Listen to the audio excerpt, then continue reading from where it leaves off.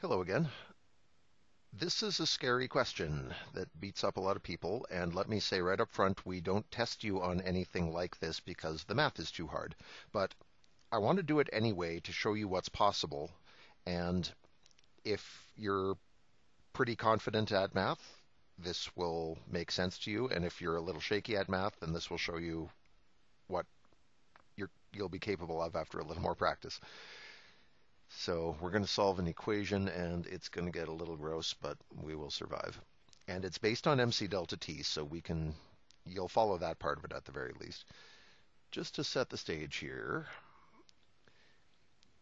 we are taking 100 grams of cold water, 10 degrees, and we are pouring it together with 50 grams of really hot water. And when you take cold water and warm water and put them together and stir a little bit, they'll mix together and you'll end up with like lukewarm water. You'll end up at some in-between temperature. It'll be warmer than 10 for sure. It'll be colder than 90 for sure, but where exactly will it stop is what we're trying to figure out. And MC delta T is going to enable us to find this.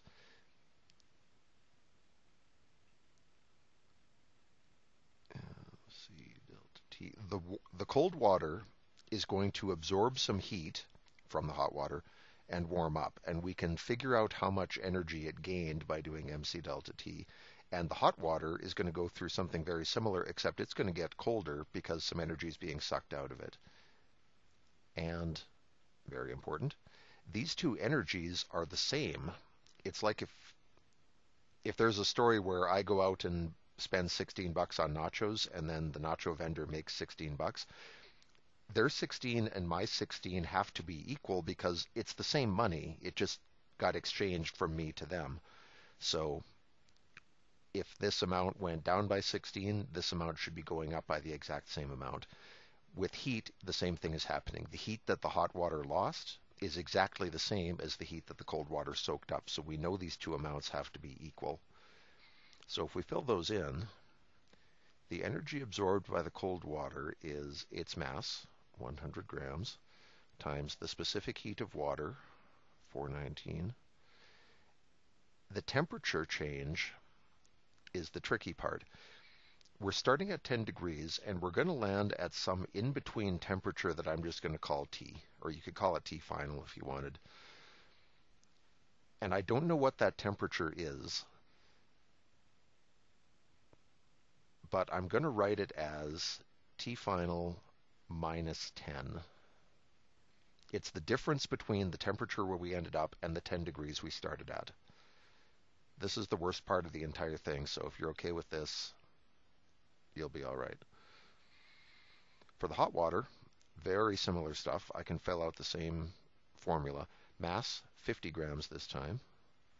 Specific heat, it's still water, 419. Temperature change, it's starting at 90 and it's going down to T final. So I'm going to say 90 minus T final.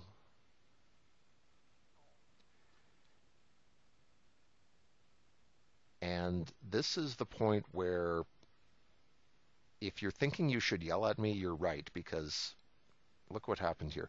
On the left one here, I did T final minus 10.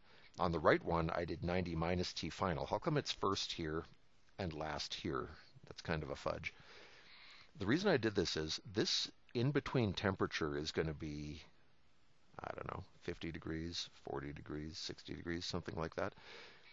I'm trying to set this up so that the delta T comes out positive in both cases.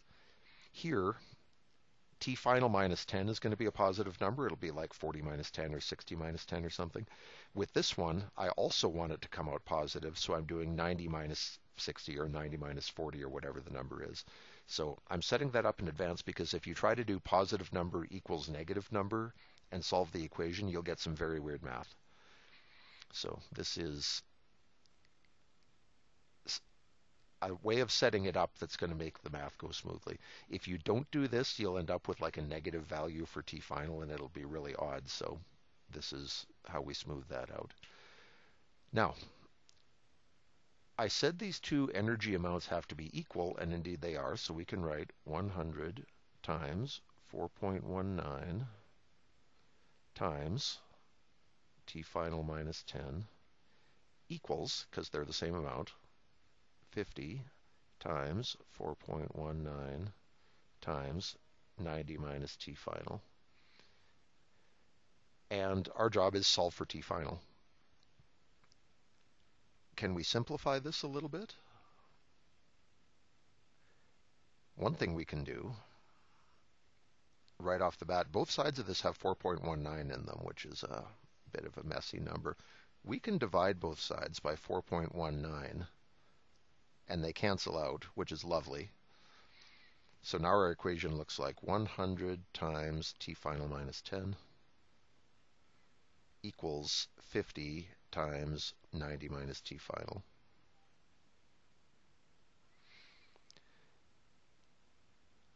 If I distribute the 100 through here, I get 100 T final minus 1,000. And on the right, I get 50 times 90 is 4,500 minus 50 T final. So if your last math class wasn't too long ago, you'll remember we want to get all of our variables over to one side of this and all of our plain old numbers to the other side. So if we add 50 T final to each side, or just take this to the left and flip its sign, we get 150 T final. Add 1,000 to each side, and we get 5,500 over here. Let me just make that a little more explicit. We went plus 1,000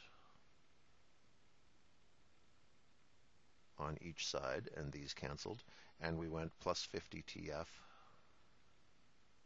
on each side, and those canceled out, and so we got 150 TF equals 5,500. And finally, if you want TF by itself, you don't want it multiplied by 150, you just divide both sides by 150, and you get T final equals 5,500 divided by 150. We get 30, I thought I lowballed it at 40 degrees, but it's even lower, 36.7 degrees Celsius. So the cold water will warm up to 36.7 and the hot water will cool down to 36.7. The system works.